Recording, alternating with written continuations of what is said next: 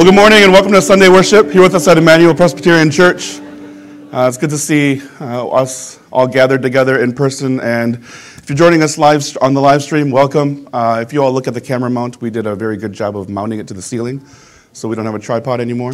So well done to the AV team and Deacon Talk from the KM who helped us install. Since this new year, for the last 3 months, we've been going through the book of James. The series is titled Faith in Action, and today we close our time in the Apostle James's love letter and encouragement to the church in James chapter 5, verses 13 through 20. And the sermon today is titled Restoration and Prayer. Restoration and Prayer. So if you have your Bibles, will you turn with me to James 5, verses 13 through 20?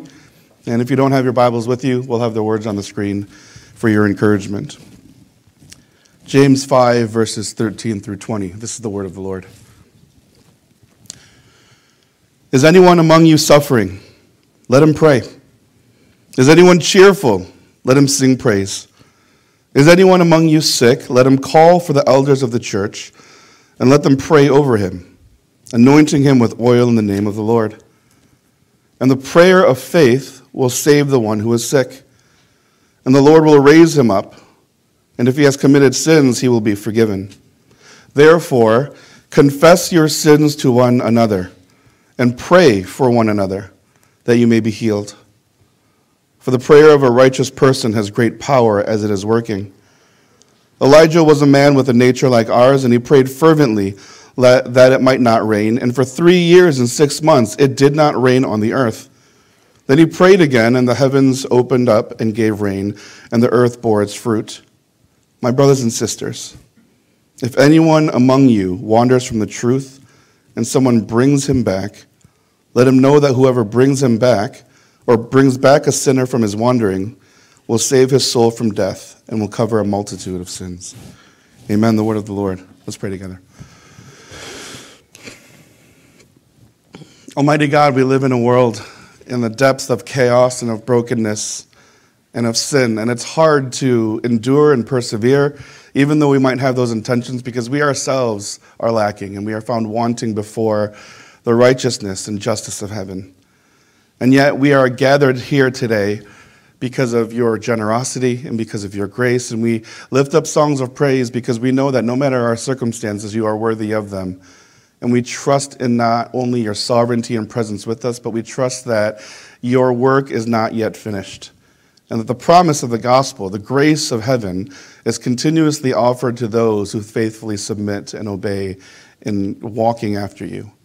And so beyond what we feel, beyond what we have been experiencing here, Father God, would you help us to know that you are good and that your love truly does endure forever. And as the authority of your word is bound over us, would you give us strength? Would you inspire us? Would you convict us? And would you help us, Father, in our unbelief? Would you help us even in just what we know to be translated into the reality of our lives for your glory and for our good? And would you give us purpose that goes beyond the expectations of this world? Give me strength at this time and help me to serve your church in your name well. And it's in your name we pray. Amen. Generations ago in Hawaii, an old man took a very young boy and they went into the woods and they grabbed a nondescript piece of tree that was on the ground. And the old man said to the boy, through this piece of wood, I'm going to have you dancing on the water. Now that's a very weird thing to say to anybody, but the boy looked at this crazy old man and he said, how is this old rotting piece of wood going to help me to dance on the water? And so they picked this piece of tree up and they took it somewhere. And then this man said, sit down there and watch me. And for 1 day and for 2 days, which turned into 5, 6, 7 days, this man took a very small tool and began to shave off millimeters of the tree. It's painstaking work. It's annoying work. If you're into filing or organizing and you can sit in a cabinet room all day and do that, I don't know what's wrong with you mentally, but I can't handle any of that. But after a week turned into 2 weeks, and even 3 and 4, finally this nondescript piece of tree was turning into something else. It was flat, it was smooth, it was agile. And finally, after all this time, the man said to the boy, come with me, and they carried this piece of tree to the water and they put it into the waves and it floated. And as you can all imagine, being in Hawaii, the old man taught this young boy to surf. And that's how this history was passed down among the people, the indigenous people of Hawaii. You take an old piece of wood, you grab a tool, and for weeks upon weeks, you don't put it into a machine, but you methodically and repetitively shave off layer after layer to shape and to form. And the thing that comes out of it in persistence, not creativity, not knowledge, but the thing that comes out of it in persistence is a board that allows you to truly dance on water. Now, I've never been surfing. I love the water, as many of you know, but I don't find the interest of sitting in the oceans, lying on a whatever it is, and then waiting for a wave to come, and then jumping up on a thing that doesn't balance easily, and then trying to ride a wave. I'm perfectly comfortable just sitting in 3 feet of water and bobbing up and down. That's comfort for me. But there are things in life that we take for granted, and we perhaps take the perspective of this young boy on. We're not wanting to methodically commit ourselves to the same thing over and over again. And if I really want to challenge us today in the context of what James closes his letter in, and remember why that's important. The last part of a letter is the final word that the one writing it is passionately wanting to leave his audience with. It's like the last words of a dying person. It carries extra weight. And James is closing his letter with an encouragement and a call to prayer. And you and I as Christians know conceptually in our minds that prayer is important, that it's a powerful thing, that as Christians we are to pray. And yet, like that young boy, in the reality of our lives, we see it more of a chore. It's something that we kind of have to do in the 8 seconds before we eat. We should go to prayer meetings. We should do the call to confession. But when it really comes down to it, we are unwilling and perhaps unable, and we have failed in committing ourselves to daily walking after the gospel, after the sovereignty of God, prayerfully. It's interesting that James ends his letter in prayer because he's an incredibly practical man. This is why I love the letter of James. I'm a practical person. Don't talk to me about high concept art. If we ever go to the Museum of Modern Art, do they have one in San Jose or in San Francisco? I'm going to be bored for 3 hours. Why? This square represents the postmodernism movement of North. It's a square. I could have done this. Give me a paintbrush in 4 minutes. I want to look at landscapes and sculpture that actually takes talent. If you're a modern art fan in here, I'm sorry. I'm just too dumb. But it's interesting that he ends with prayer because he's such a practical man. I mean, think about the things that he talked about. He talks about spiritual discipline, living out our faith in action, controlling our tongues, warning against loving the world, having no favorites, but striving to love each other equally and passionately. Do not exploit or ignore the suffering of others. And yet, at the end of it, he comes to this so-called spiritual discipline of prayer. The priority and path of prayer, though, to a Christian life is the air that we breathe. The priority of prayer in the path of a Christian life is the air that we breathe because it's the intimate freedom that we have to not just in that moment of prayer, but to in all of life to walk with God in knowing Him and also being known by God. Now He transforms us.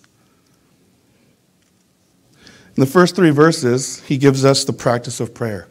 And it's pretty simple. Is any of you suffering? Pray. You have hardship in your life? It's difficult, you have burdens and obstacles?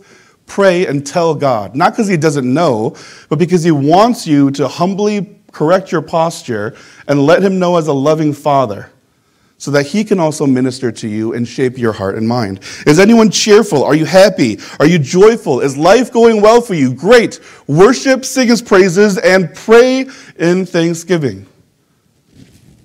Is anyone sick? Share your burdens with one another. Share your request of need, and pray for one another together. This is a novel concept, isn't it? Someone has to have surgery, someone's sick, someone's not doing well. We, especially as predominantly Asians, what do? We don't say anything. Why? Because it's my life. I want to show you the Mercedes in the parking lot. I want to show you the 17-bedroom house. I want to show you my executive vice president label. I want to show you that my business has doubled, tripled, quadrupled. But any sign of weakness, any sign of need, you and I are inherently bad at. And yet Scripture in the gospel is telling us when you experience sickness, hardship, difficulty, failure, suffering, share with one another and dare to pray, to intercede and come before God as a community and pray. In faith, prayer will save the sick. God will raise those who are suffering. God will heal. And James is pretty simply put on that. And I want to be kind of clear on the expectation. Praying to God that my beloved one will be healed of cancer is not merely a guarantee because I simply prayed. But James says those who are sick and those who are stumbled by sin may be saved or healed by God, meaning that sometimes God's plans are beyond our understanding. And though he might not save their physical body from death, from suffering and hardship, he is saving and restoring their souls. And this is where so much of the church, especially in our postmodern American system, we've stumbled on this because of this whole idea of prosperity, and if God loves you, he'll give you what you want. I disagree. If God loves you, he won't give me what we want because our desires and wants are incredibly sinful.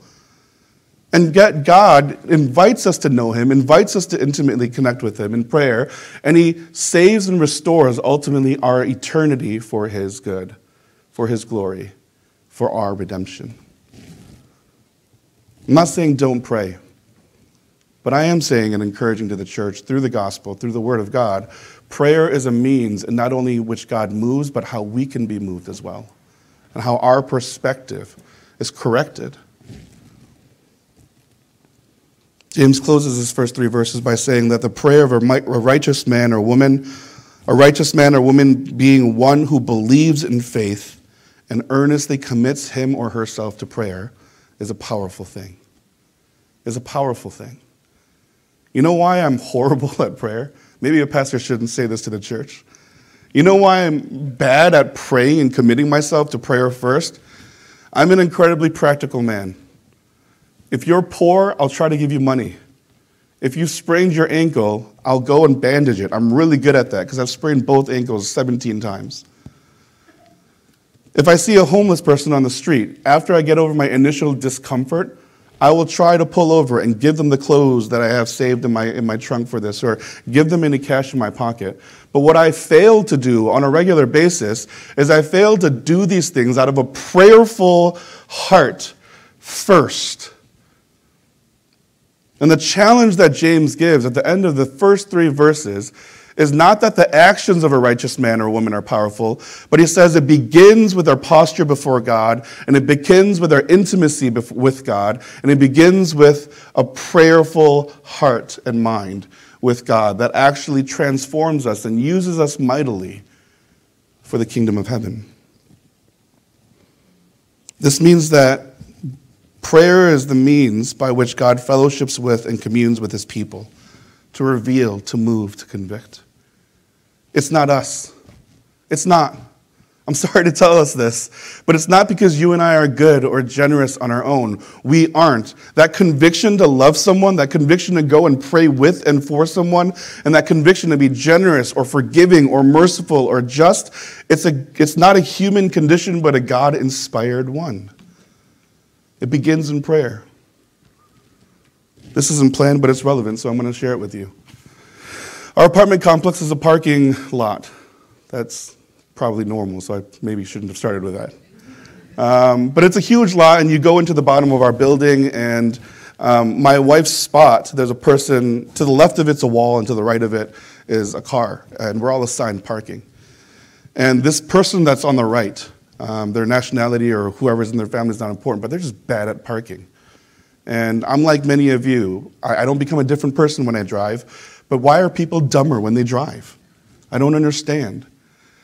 And so I've seen my wife pull into the garage and park, and there's no room on the right side for easy maneuvering. And so as a husband, it infuriates me that this person is inconsiderate, knows that we're Asian, and is parking bad, to be racist. No, that's not it at all. They're just bad at parking. And so time after time this happened, and I have no problem telling you that my wife is an incredibly more righteous and prayerful person in her day-to-day life than I am. My response was, I'm going to call the residence office, find out the apartment that they live in, go knock on their door, and I'm a huge dude, stand there intimidatingly and say, you need to get your stuff together. How dare you inconvenience my wife in parking? In fact, we switched spots because I wanted to pull in one day and have them park their car horribly, and I was just going to stand there and be like, come on. That was my genuine and honest desire. My wife did something differently. One morning I went into my car and I got in and I looked frustratingly at the car next to me, and I saw a little piece of paper on the driver's window. And I thought, that's weird, because she didn't tell me that she was going to write them a note. And I hope she wrote some nastiness in there. Like, listen, dummy. And so I got out of my car and I went to the window, and it was in her perfect handwriting, "Dear neighbor, please park better. Because sometimes it is difficult for me when there is not enough room. And I want to be a good neighbor, and I trust that you are trying to be a good neighbor.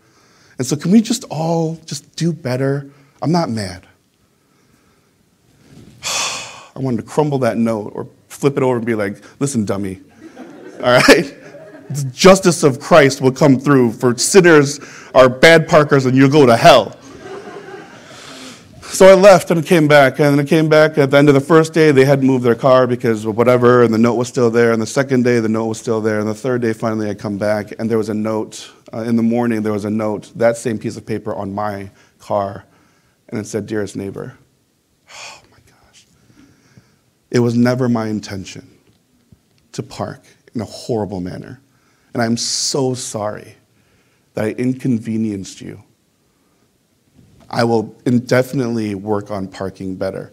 And I knew immediately that I was a sinner and that this was my fault and I was not prayerful. And I just felt like a horrible human being. In fact, I didn't tell Charlene that they wrote us back because I was so filled with frustrated shame for a couple of days. It's crazy. But beloved church, you and I are not naturally righteous people.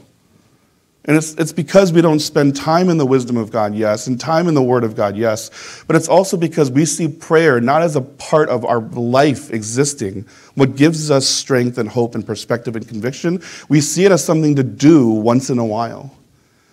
And James is very practically but also passionately telling the church the prayer of a righteous man and woman, intimately, humbly connected and devoted to praying passionately because we trust in God, not ourselves. This is a powerful thing for the kingdom of heaven. He continues in 17 and 18, gives us an example of prayer. He says there's this guy named Elijah who was a sinful man himself. Did you know that? Elijah was actually an angry, depressed, frustrated human being, and yet we think of him as this mighty prophet of justice and strength. No, dude had issues.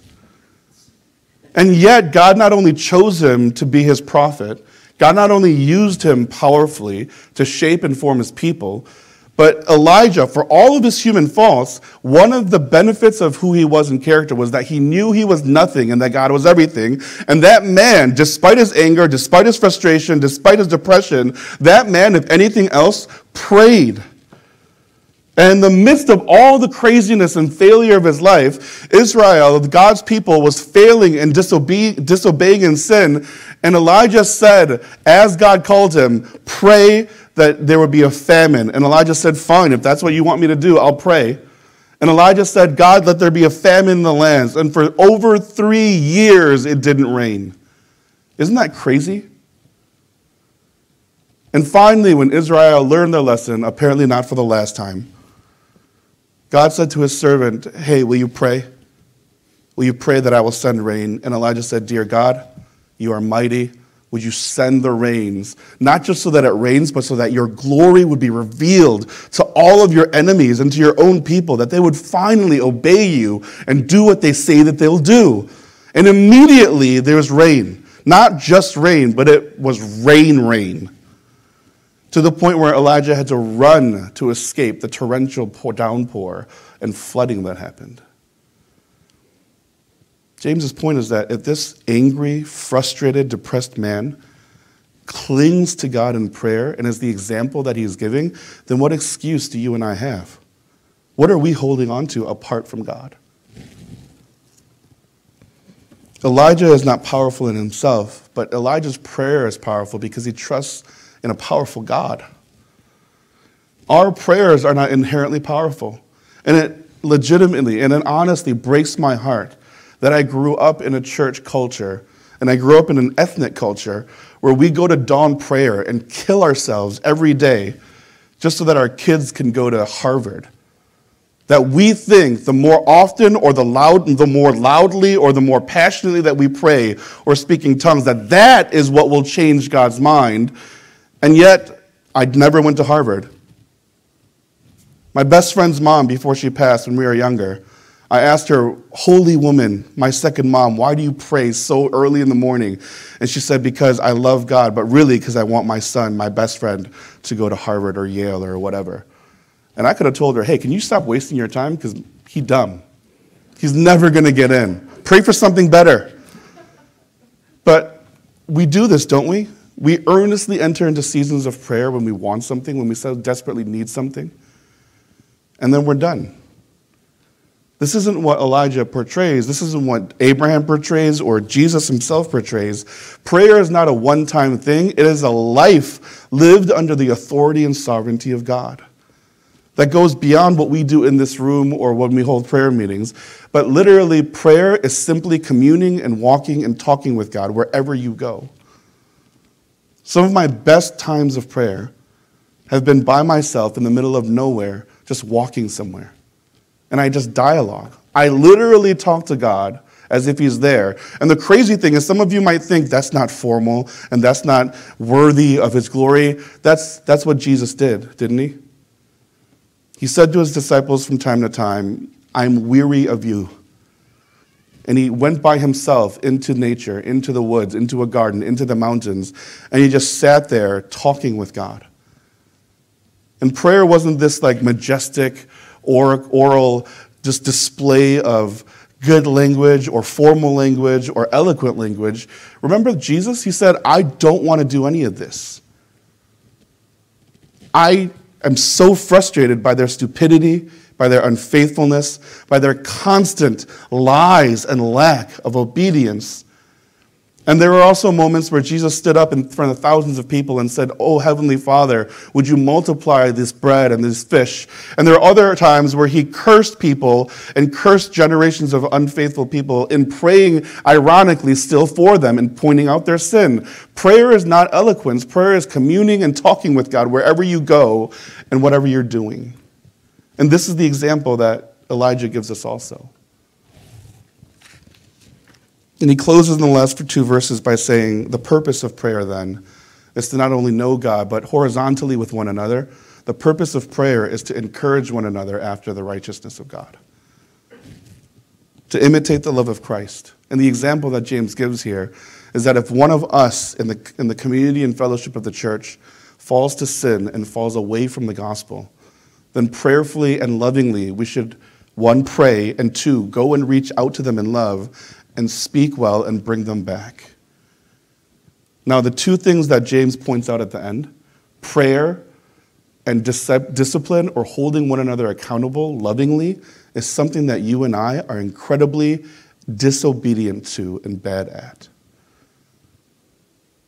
I'm confident that the church loves me. I'm confident that in some way or form you love me. Even if you don't like me, at a minimum level, there's a respect because I have pastor before my name. But my wondering is what is the depth of our love for one another? And in years of ministry and seeing the church fail and succeed, I'm convinced that the depth and the reality of our love is not found in the positive or easy or good parts, but it's found when things are difficult. If I stumble as a pastor, as a man, as a husband, as a person, and you know it, will you not only have the courage, but obedience in the gospel to, one, pray for me, and two, to approach me lovingly, and to say, brother, will you confess and repent of your sin? And you know, the reason why I say we fail at that is because how dare we make each other uncomfortable and encroach upon the private walls that we have built up? Oh, we'll gossip about one another. Did you hear that Amanda likes red socks and not pink ones? What a sinner. We'll treat each other passive-aggressively differently. We'll spread rumors about one another, but we will not prayerfully and humbly and lovingly go to that person and say, will you come back to God with me? And pray not only for, but with that individual. This is the purpose and point of prayer, horizontally, with and for one another. It's not that I just pray for you, but it's that I follow up with you. It's that we walk together. It's that we do it together. The thing that strikes me with praying for and with one another is that people still respond differently and in a weird way when even as a pastor, after having a conversation, I say or ask, can we pray about it right now? They tense up. This is weird. Can you just do it in your office when we're not together? And it saddens me because, one, that means that I'm not praying with you enough as a pastor. But two, it saddens me and frustrates me because it means that we are not praying with and for one another enough. That it's a strange thing. It's like they're asking each other, how's your spiritual walk with Christ going? Why? Who asked that? What are you, a super Christian? Weirdo? But isn't that why we are bound together as the church? I don't care what you ate last week. I mean, I care immensely, and I want to go there if it's good. But what we talk about is, if what we talk about is only food, only movies and culture and Spotify and the new Korean drama on Netflix or whatever we're watching, what differentiates us from the world? James's encouragement in the last two verses is that in prayer we are to chase one another in love and in prayer and to restore them to the grace of God as Christ chased after us and loved us unconditionally and prayerfully intercedes on our behalf even today as the Spirit groans. What does this mean for us? First is that the prayer of faith is a core part of our life together. Praying is not only an individual act, but James is pointing out that prayer is a core and essential part of our lives together. We are to address suffering. We are to celebrate. We are to bring one another towards salvation. We are to pray for healing and restoration in our bodies, but also in our souls. And we are to do it together. We are to do it together. We are to do it together. Beyond parents and children, beyond husband and wife, or boyfriend or girlfriend, or community, or life group members, or whatever we do, as a church, we are to pray together. In fact, my contention for us would be that there is no Christian community and there is no Christian love for one another without actually praying for and with one another. Now, conceptually, it seems pretty easy, right? But you would not believe how difficult it is to spend even 14 seconds to pray for someone else consistently, especially if they're not intimately tied with you in your life. Part of my daily routine when I come to the office is I put everything down and I set up my laptop and I get some music going in the background and I pray for the first at least 10, 15 minutes. I have a list of people, I have a list of things that's on my heart. And as a pastor, there's a second list of just people at church and all these things going on.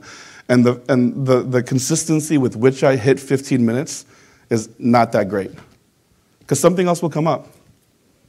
Someone will email me, someone will text me, and I will have to respond to them right away. Or sometimes I've literally just gotten bored of praying for some of you. I have. I just have. God, please be with Eric. Just work is busy. Oh my gosh, YouTube's coming out with another thing. Or please be with so-and-so or whatever. And frankly, just even in my life, there are people that I've been praying for 30 years.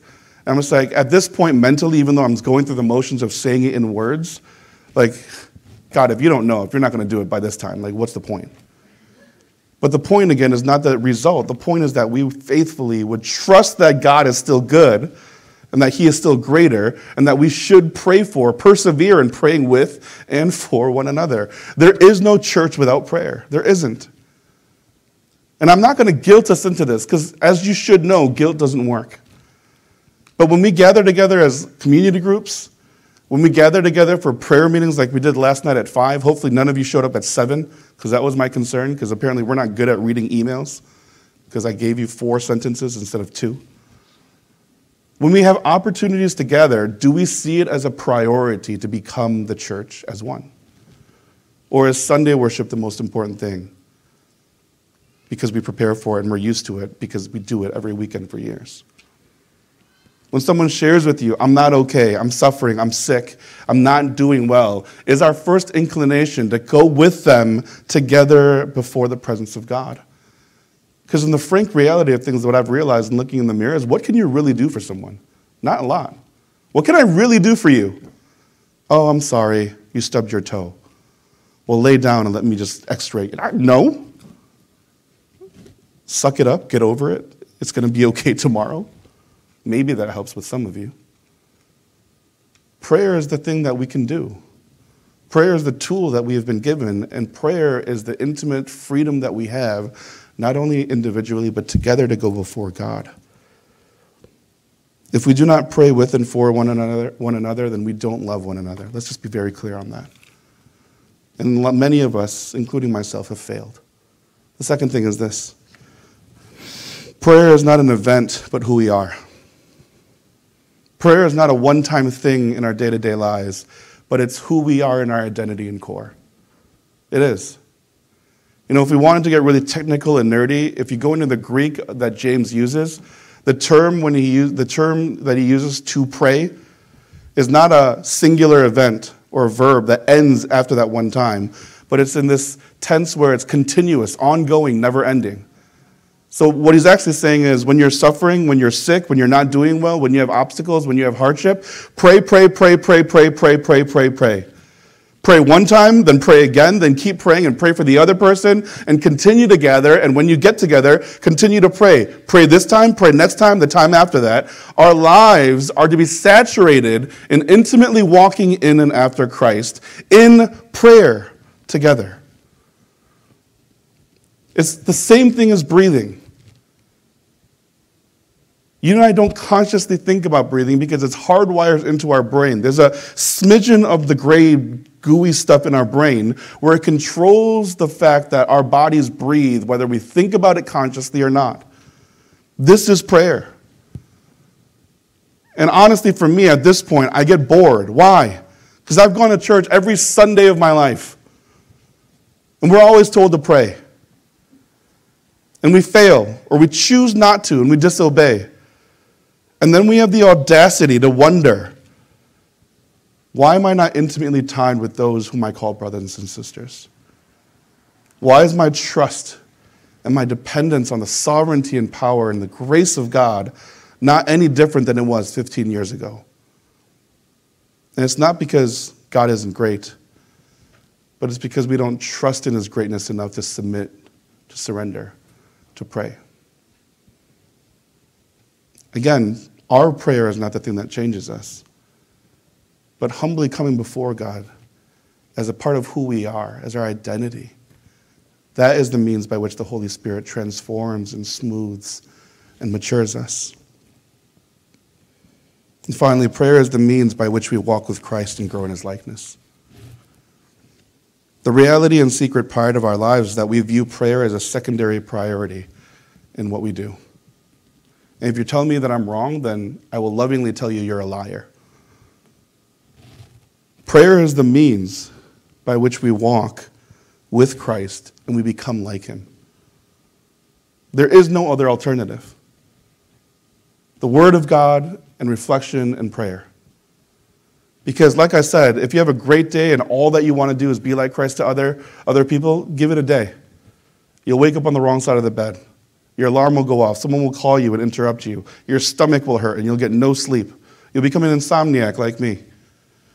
And I've discovered, especially moving up here, if I sleep less than 5 hours, the day's basically over. Yesterday I was on 2 hours and it was everything I could do to be upbeat and positive. And we had a prayer meeting and before I went up there and I was like, please help me not to scream at people up here. And it wasn't because I don't love you. It's It's because I wasn't on good enough sleep. But prayer is the means by which we are transformed, in which we can know and become like Christ. Prayer is the means by which God inspires and calls us to kingdom work.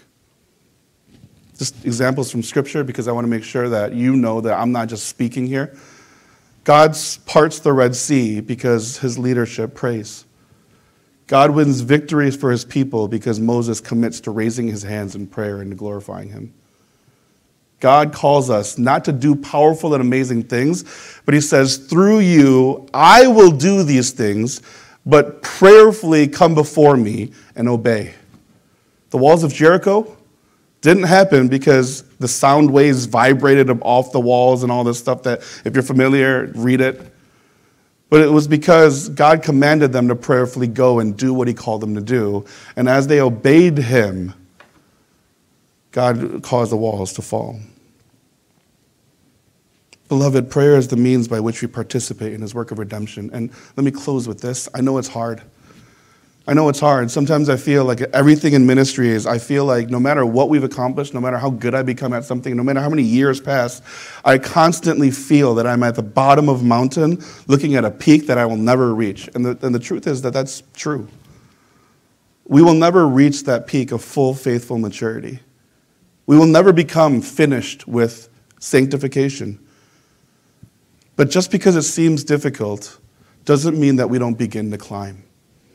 Because the promise of the gospel, that it's not on our ability, but on the power of the one we place our faith in.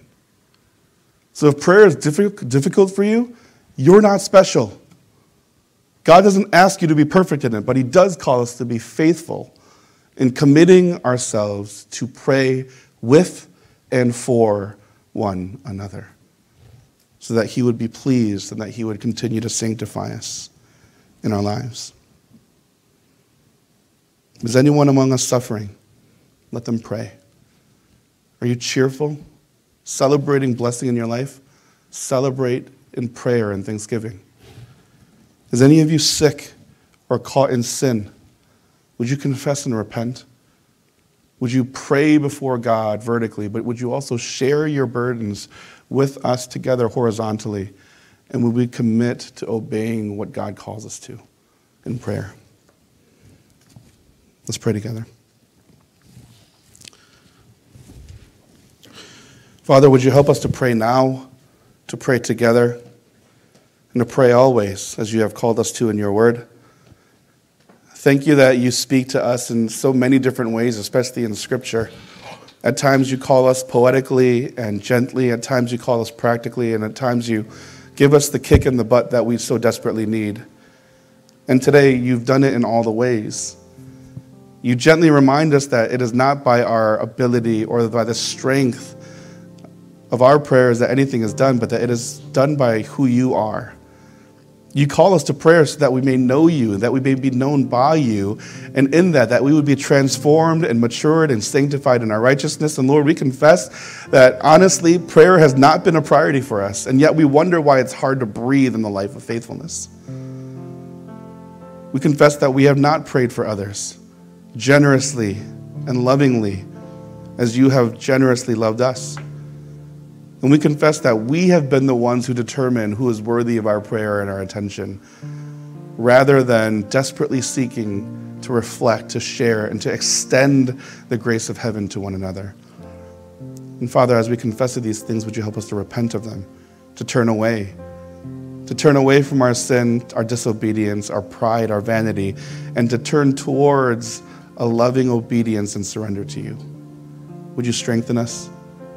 Would you encourage us in the Holy Spirit? And at this time, Father God, would you help us to pray and reflect? Not just in sitting there and closing our eyes with our hands folded, but that our lives would be saturated with dialoguing, with sharing, with creating space to be still and quiet in your presence. And Lord, that wherever we go, whatever we do, whomever we with, that we would prayerfully live as you convict, as you call, and as you give us the gifts to do things in your name. And it's in that very powerful name we pray. Amen.